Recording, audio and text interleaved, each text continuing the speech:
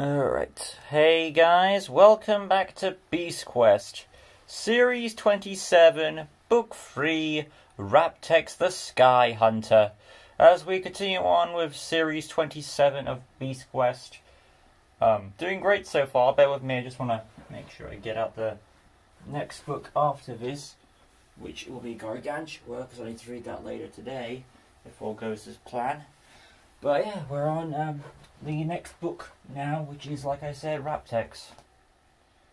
Yeah, seriously, so just to verify, because I may have got my numbers wrong. But yeah. So, let's not waste any time, guys. So like always, in-depth story analysis and my overall thoughts on this epic adventure. So make sure you've read this book before watching this review, unless you don't care for spoilers. That being said, though, let's get to it. Tom and Eleanor head out from the area where they were defeating Devora. They bump into Loris, the good brother of Caradin, who explains while they're making progress, he's getting weaker with each beast battle they're having. Loris explains where Raptex is and our heroes head out. Once there, they meet a boy who explains the route they would need to take to get to the beast's whereabouts. Tom pays his family to look after their animals. After some milk, they head out, but as they climbed up the mountain, they felt woozy. Turns out the milk was drugged. The goons took Tom's belt powers, but Tom broke free, fleeing with Eleanor. I should mention the riders got the golden armor powers mixed up, as the breastplate was used to give Tom strength of heart, when actually it should be the strength of the chainmail. But as they carried on, they got weaker from the drugged milk. Silver soon joined their duo. Turns out he escaped, probably not trusting of the villagers. As they paced on further, Tom got into a confrontation with Caradin, who offered an alliance. Tom declines the offer, and just before Caradin makes an attack, Eleanor comes to his rescue. Using the strength of the breastplate, Tom climbs on. Looks like they corrected their mistake with the armor powers. However, despite Tom's efforts, Caradin released Raptex in a cave. However, after screeching, Raptex, instead of killing, flees from the cave. At first, I wondered why, but I guess Caradin puts his own selfish grudges against killing the hero. You see, early on it was established when Caradin was human, he didn't get credit for saving a town. The warrior known as Bart did. Obviously jealous, he plans to send Raptex to destroy the town that he helped save, because he didn't get the credit that he deserved.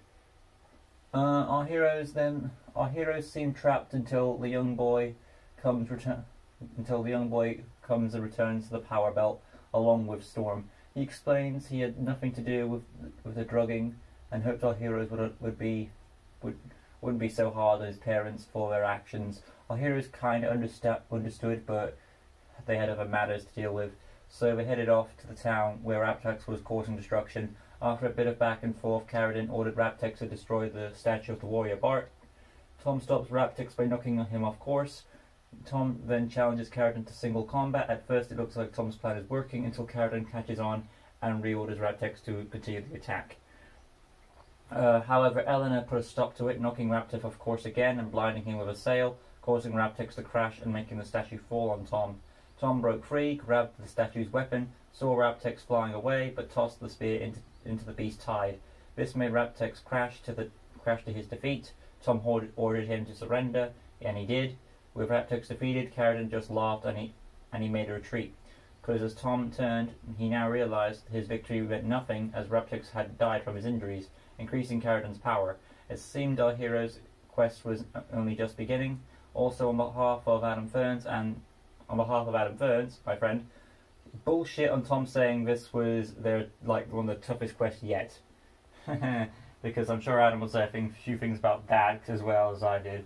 Yeah, because there were way bigger stakes before this, and probably after. Anyway, though, on to the character portion.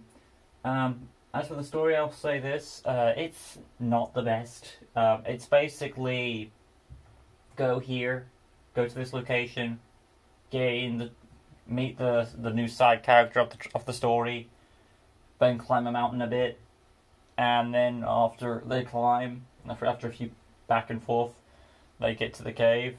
they come across Raptex. There you go. They come across Raptex, and they fight him for. Well, no, take that back. They don't fight him. He just leaves. Goes to the town. Scuffle here. A few knocks, of course. A little single grudge match between Carradine and Tom, and then the Beast gets defeated, and it's just another stepping stone. But yeah, that's really the story. As for the characters, Tom kind of has the most arc out of this. When it comes to the heroes, he's trying to. He's trying to negotiate with Carradine at points, trying to trick him. Mind you, it goes nowhere, but at least he's trying to make some development, so there is a bit of that going on for Tom's character. Eleanor, while she doesn't have much of an arc like Tom did for this book, at least she did bail him out a few times when things got a bit stuck, a bit sticky. Where Carradine was making that offer, or Raptex was doing what needed to, Eleanor did help bring the Beast to its defeat, so there's that for you. Benji's the side character of the story. He doesn't really do much at all aside from provide. Basically, he's here as a plot device. He's there to return the belt powers to Tom. He's there to provide exposition. So he's just there for moving the story along, really. He doesn't really seem like his own character more than he feels like a plot device. Carradine, of course, as our villain, just continuing on his usual shtick. We do get to see that, I will say this, in this book we do get to see more of his weakness, which is he is vain about himself, and he feels like he's entitled to stuff that isn't rightfully his, which is a few other villains as their flaw. But I feel like, I don't know if this was established prior, but I feel like this book may have been the most established of Carradine's weaknesses, so that might give Raptex some credit, as in the book. And then we cut to Raptex himself. Well, he's not the best Beast, I will say that much. There are better ones in this book. I would say Devourer is probably the best so far, but probably Gargantua will probably beat that out way of its course. As for Raptex, he really doesn't do much at all. He's basically the equivalent of a dog, which is funny because the first Beast was a dog in a way. But think about it. Basically, he's a pet, ordered to do, just an obedient beast to do what he's told. So, don't fight the heroes, go over here, take care of my own petty grudge thing, which he could have easily done in the cave, but he didn't. Then a few back and forths with him riding around, and then he dies. Really not much to him, really. Sadly, Raptex really is kind of just there to pad out the series more. Like, you're just there to provide filler, provide a little distraction. Go here, go there. That's all you need to do. He does have a screeching ability, but aside from that, there really isn't much to Raptex. You feel, at least with the other two beasts, while they're stepping stones to Gargantua, when we get to him, at least they felt like their own independent stories. They're like, just because they were stepping stones to Gargantua, they felt enough character to the beasts themselves more than Raptex. That's what I'll say. It is a shame too, because Raptex does look like a good sounding beast. It's a griffin, eagle looking thing. And then, of course, its name, Raptex, which is a fusion of the two words of the two greatest dinosaurs, the raptor and the T-Rex. It is kind of a shame that and the title, the Sky Hunter, I don't really get the Sky Hunter at all, really. Because, if anything, the Sky Hunter is more Carradine riding around on him. Because, Raptex doesn't really have that. When I expect the Sky Hunter, I'd expect some sort of intelligent beast, but I didn't really get that. I got just another rawr, destroy thing. So, at least, I'll give him credit though, at least he did surrender. He accepted his fate. Anyway though, that's all I've got to say about Raptex the Sky Hunter. Again, it's not the best book of the series, this is probably the weak point. Yeah. So, coming up next, of course, will be Gargantua, the silent assassin, and I'm sure it's going to be miles better than Raptex.